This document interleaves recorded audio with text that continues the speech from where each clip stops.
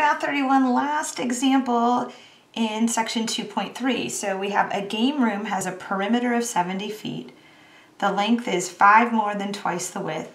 How many square feet of new carpeting should be ordered? All right, so we're gonna assume we have a rectangular room again. And like I mentioned in example 4, typically with rectangles, you have four quantities we keep track of: length, width, perimeter, and area. So let's see which ones we're playing around with here. I'm gonna draw a picture just so I have a rectangle, a visual.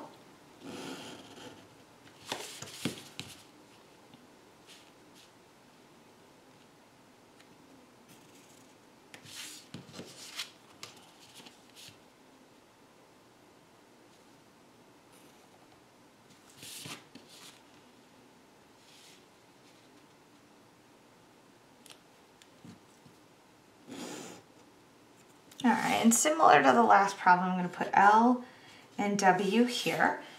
So it says a game room has a perimeter of 70 feet. So we talked about this in example 4. When you use perimeter, it's always 2L plus 2W is equal to 70. All right, I'll keep that in mind. And it says the length is 5 more than twice the width. Okay, so the length is 5 more than twice the width. And when we talk about math operations, right, with this more and twice, we've got addition, subtraction. Ooh, that is supposed to be a comma? Addition, subtraction, multiplication, and division. So the more indicates addition, the twice, again, multiplication. All right, great. So the length is 5 more than twice the width. That's great. So with that, I can see that with these two equations, I can solve for the length and width. And that's awesome. I'm going to do that. But I also want to remind us that when we're done, we still need to answer the question asked of us. So I still want to talk about how many square feet of new carpeting should be ordered. But let me find the length and the width. And this has the same mechanics as example 4, right? I'm going to plug the length into here. So instead of 2L, I'm going to write 2 times 5 plus 2W. That should, oops, I was going to say that should be equal to 70, but you see me forgetting, right? We have 2L plus 2W should be equal to 70. And it's just that instead of L, I'm writing 5 plus 2W. All right, let me simplify the left side of this equation. So we have 10 plus 4W plus 2W is equal to 70.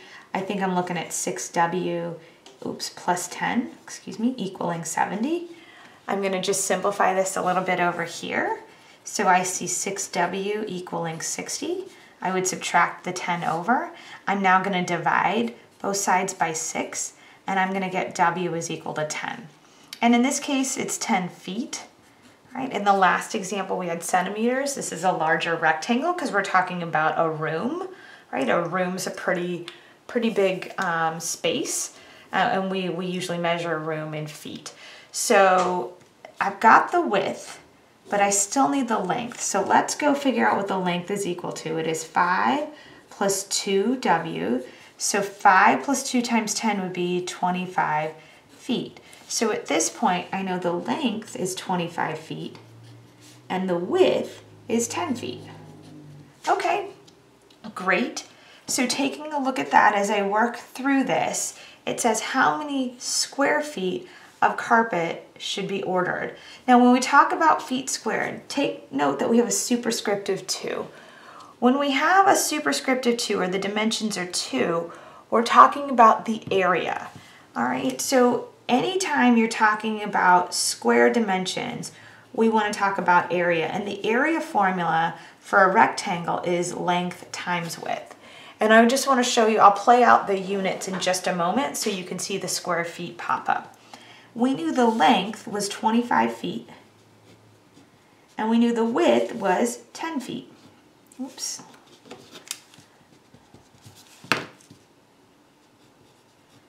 Now, feet times feet will give you feet squared. That's how the units interact with each other. And 25 times 10 is 250. So I have 250 square feet of area, or square feet of carpeting, excuse me, that should be ordered. So let's just write up here that 250 square feet of new carpeting should be ordered.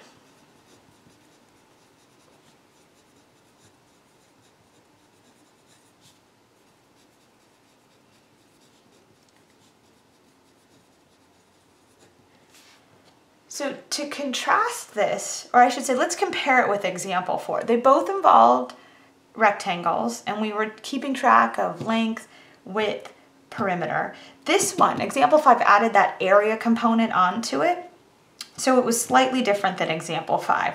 In example 4, we just wanted the dimensions, length and width.